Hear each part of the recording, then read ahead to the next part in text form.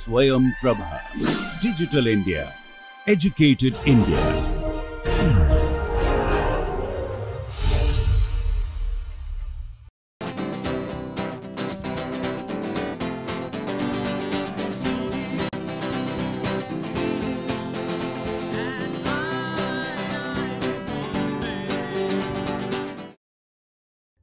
Hello everyone, today we will discuss reductive elimination.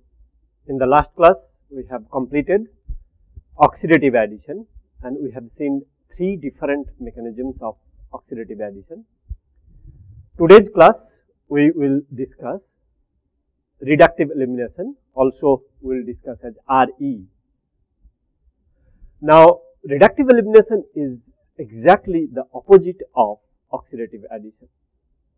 It's like counting 1 to 100, 1, 2, 3, 4 and 98, 99, 900, and then reductive elimination will be, if that's the forward direction is oxidative addition, reductive elimination will be counting back from 100, 99, 98, 97, 96, 95, so on to 1. So, technically there is really not much new things, but again, reversing something is not that easy. That's why we need to discuss, and the principle specifically we would like to focus. We'll discuss reductive elimination very briefly.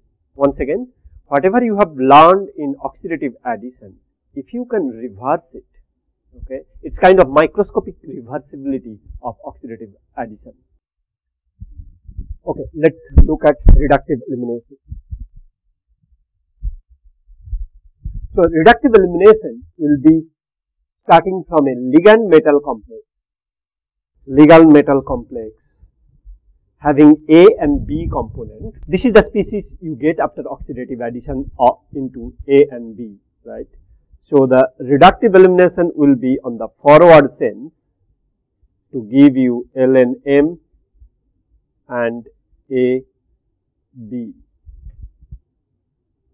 You can understand that the backward direction of these would be oxidative addition. So, ligand metal complex interacting with A and B to give you ligand metal AB by oxidative addition. By reductive elimination RE, we are looking at that oxidatively added intermediate or an intermediate where a possibility of a bond formation between A and B can be looked into.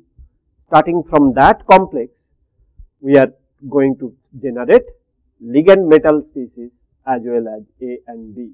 So, the new bond formation between A and B, that is the reductive elimination from a organometallic intermediate.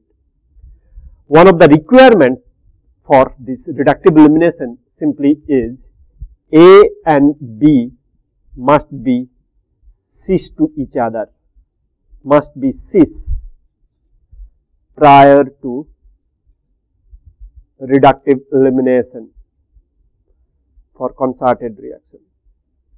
You have seen in oxidative addition we have three different mechanism: concerted, radical and your SN2 mechanism. But over here you need to have A and B in cis conformation before they want to reductively eliminate. Now, also you would understand the change in oxidation state from ligand metal AB is going to be -2, right? If you are starting the electron count for a ligand metal AB complex as 18 electron, after oxidative addition that will be 16 electron. Sorry, after reductive elimination it will be 16 electron. In the oxidative addition, you have seen if a 16 electron species is undergoing oxidative addition, it is giving you 18 electron. So, for oxidative addition, 16 goes to 18, and for reductive elimination, 18 goes to 16. Now, if you have seen very carefully, the effect of ligand on the metal complex are paramount, are very, very important in oxidative addition. Similarly, for reductive elimination, effect of ligand will be crucial. For oxidative addition, you have seen smaller the ligand and electron richness of the ligand will also favor oxidative addition. Small ligand, electron rich ligand will favor oxidative addition. Now, since it is a reversal of oxidative addition, reductive elimination will be supported by a ligand which is bulky, which is very big. That means it will not allow A and B to stay with the metal complex very strongly. So, the big ligand will enhance or facilitate the removal of AB. So, steric bulk of the ligand will be good for reductive elimination. Of course, another thing will be electron deficiency. If ligand is electron deficient, then a higher oxidation state, such as in 18 electron cases, higher oxidation state will not be favorable. Therefore, it will undergo reductive elimination to give you the product. Once again, for oxidative addition, you need a small ligand and electron rich ligand. For reductive elimination, you need a big ligand or so-called sterically crowded ligand and electron deficient ligand to make it more facile. So that's the kind of direct relation. So let's write down that fact. Reductive elimination RE accelerated by number 1, as we discussed, reduction of electron density at M, means metal, and the bulkier ligand.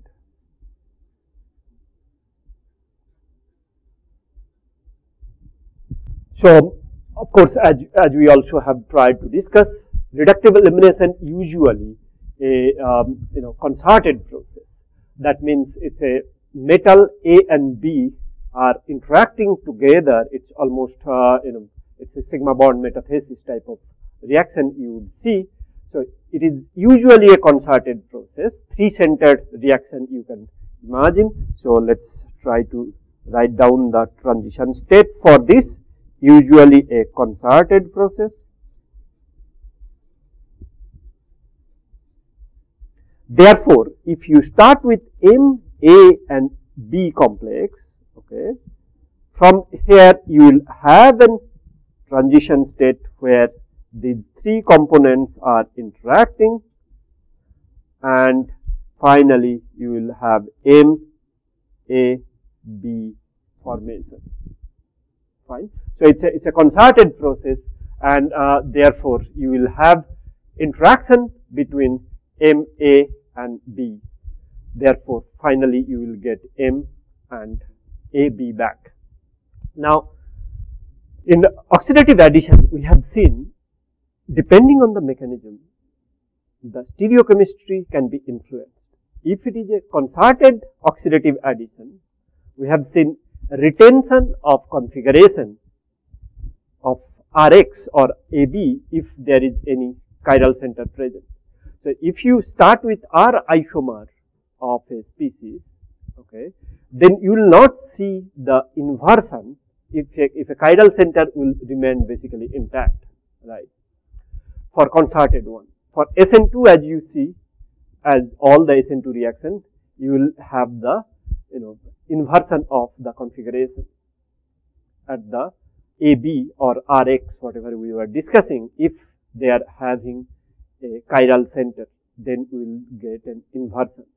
But for radical reaction, of course, you have seen that it is the racemization of the chiral center. Okay. So concerted oxidative addition gives you the retention, and your SN2 reaction gives you inversion, and radical mechanism gives you the racemization of the chiral center. Now for reductive elimination, since we have seen it's usually a concerted mechanism, so most often or almost nearly always we get retention of configuration. So retention of configuration is for reductive elimination, and cis configuration is usually necessary for reductive elimination. Let me draw with an example.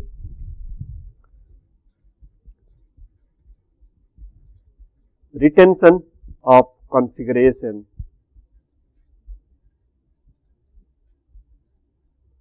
at A and B, right. So, we would like to discuss one of the example. Very simply,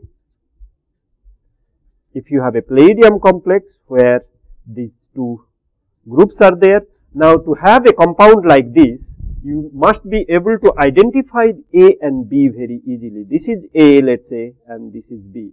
So, there will be bond formation between A and B to form AB species, right. After reductive elimination, what you will get, of course, you see that these two species are A and B are cis to each other. Overall, at the end, you will get this retention of configuration, right. So, the stereochemistry is retained at this point, and in this case, ligand equal triphenyl phosphine. Okay. So, what you have seen right now is one example of the palladium. This is a palladium 2 oxidation state. This palladium is having 2 plus oxidation state. A and B are getting reductively eliminated to give you the product with retention of configuration. Of course, another thing is, it's not very common, but another thing is we can make the reductive elimination facile by adding exogenous ligand from outside you can add, and show that this ligand will be effective for promoting reductive elimination. So, if you have a ligand metal complex and reductive elimination is not facile, the technique here sometime could be is simply add another ligand, okay, exogenous ligand from outside, which will take out the electron density from the metal center.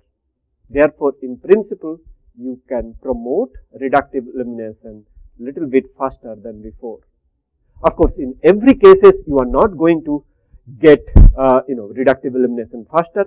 You have to in order to promote the reductive elimination by adding another ligand from outside, you have to ensure that ligand, outside ligand, is interacting with the metal complex, with the metal, and then taking out the electron density from the metal. Of course, it is not going to be feasible always, but sometime it is possible. Sometime it is possible to take out the electron density from the metal by adding ligand.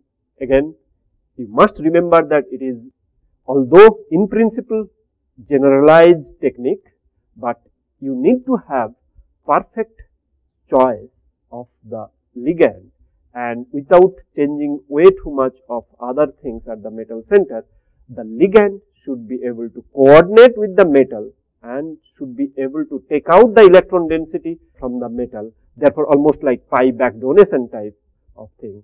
If that is feasible, then you may have a possibility, actually then you will have a possibility that reductive elimination can be made faster. Okay, let's discuss with one of the example. So, reductive elimination, okay, can be accelerated by addition of appropriate ligand.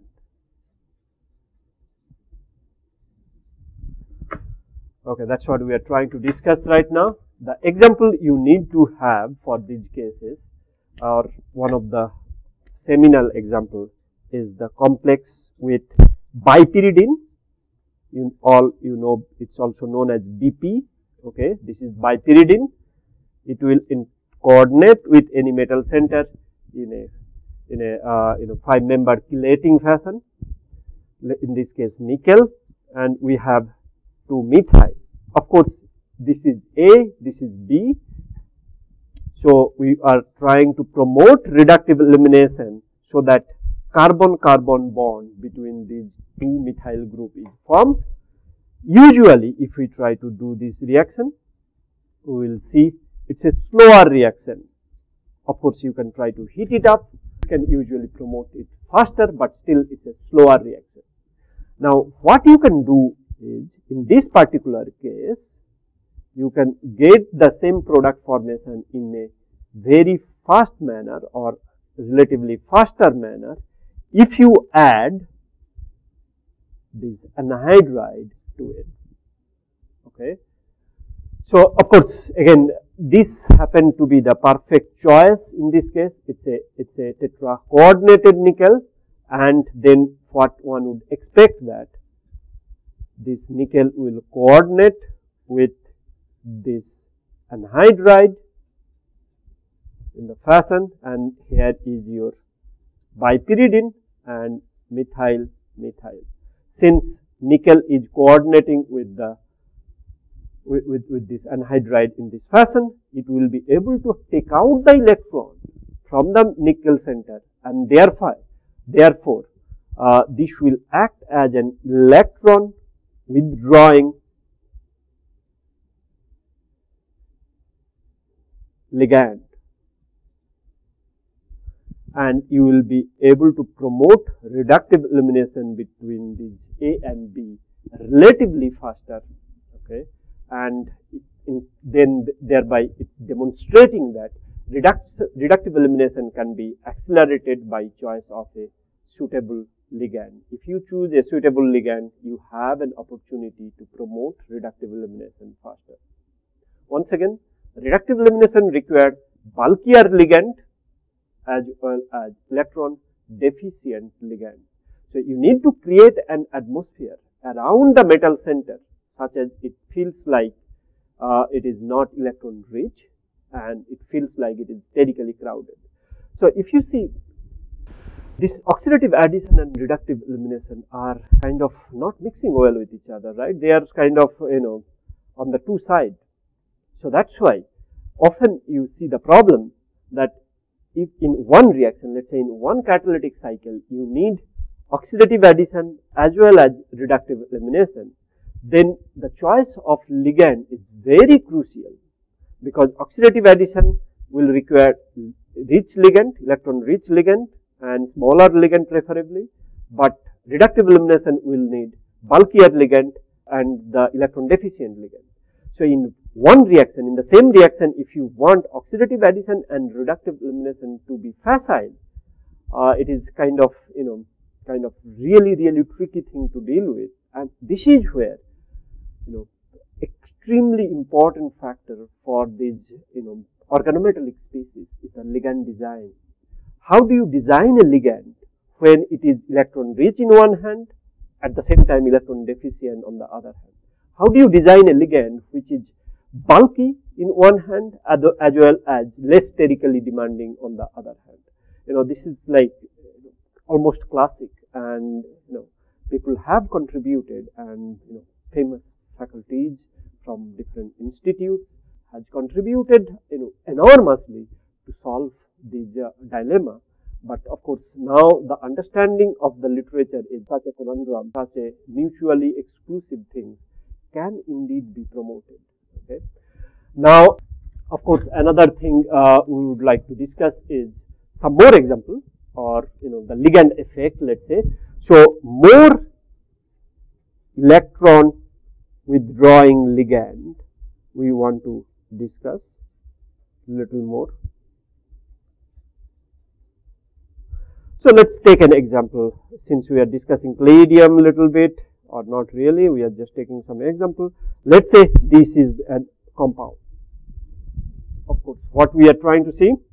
We are trying to see the reductive elimination between A and B. What you are expecting? You are expecting to get methyl plus, of course, the remaining part PdL2.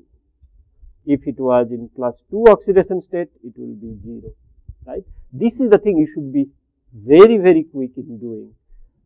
So, palladium 2 goes to palladium 0 for reductive elimination, palladium 0 goes to palladium 2 for oxidative addition, right? Now, in this case, if you have a ligand, imagine this ligand, if you have a ligand which is PPH3 and if you have another ligand which is PPH2ME, what do you expect the relative rate to be between these two ligands? Which one will be faster? Triphenyl phosphine will be faster or diphenyl methyl phosphine will be faster? Okay, just let me give you the value. Triphenyl phosphine is faster. This is slower. Why is that? Simply, first of all, triphenyl phosphine is bulkier and this diphenyl methyl phosphine is less bulky. So, triphenyl phosphine will promote reductive elimination faster. That is fine. Number 2, of course, is this is also going to be less electron rich. This is going to be more electron rich, right? This is more electron rich compared to this.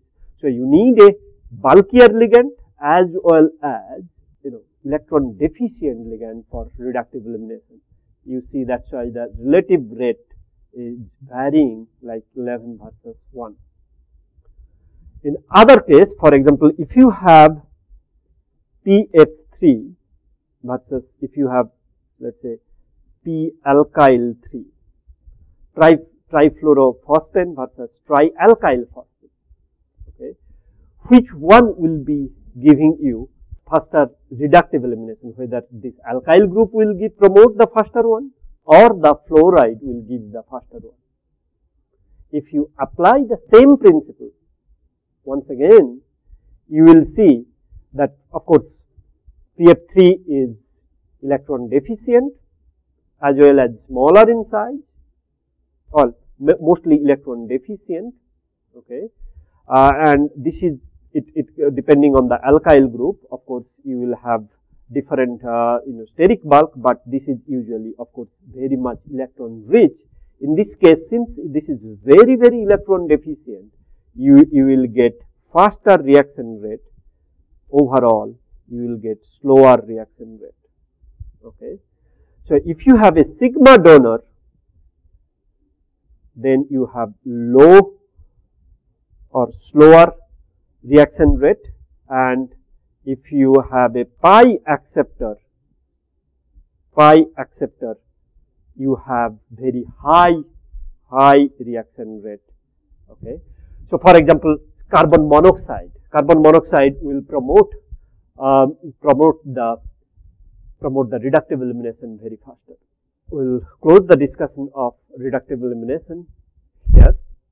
What we have learned so far today is reductive elimination is almost the microscopic reversible fact of the oxidative addition. Whatever promotes reductive elimination will not be the same factor for the oxidative addition.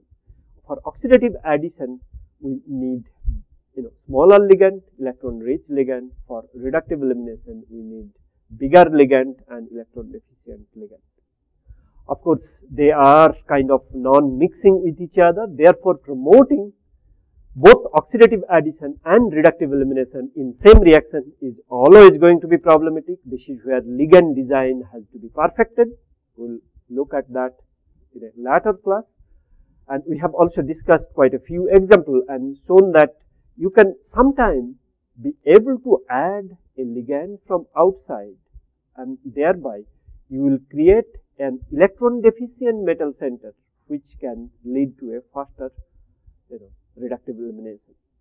With that, we conclude today's session, and that is on reductive elimination. Next class, we will discuss migratory insertion and elimination reaction.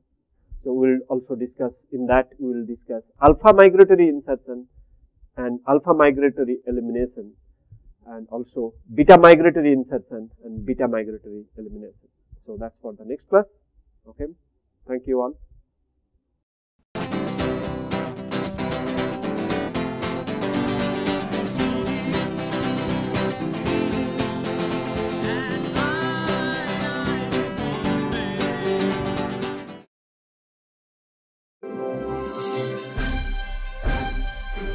SwayamPrabha, Digital India, Educated India.